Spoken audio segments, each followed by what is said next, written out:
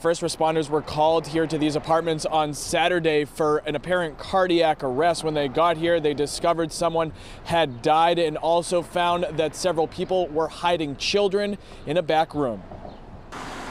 Tonight, 4 children less than 10 years old are in DCF custody after authorities and public officials say they were found in an apartment with 6 cross-dressing men, sex toys, drugs, and alcohol.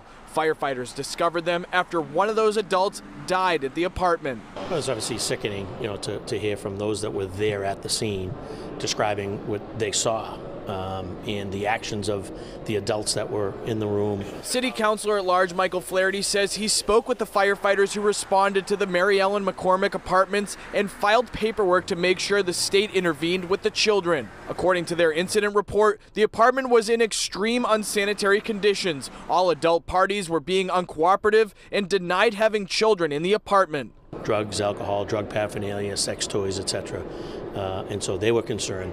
They had reached out to me just to make sure that it didn't get swept under the rug. The governor says DCF is now involved in investigating. Just heartbreaking, terrible situation. DCF has taken those children into its care and custody right now. City leaders doing a walkthrough here, now wondering how this could have happened. Councilors planning to hold a hearing with the Boston Housing Authority. The place is disgusting, and this is on BHA.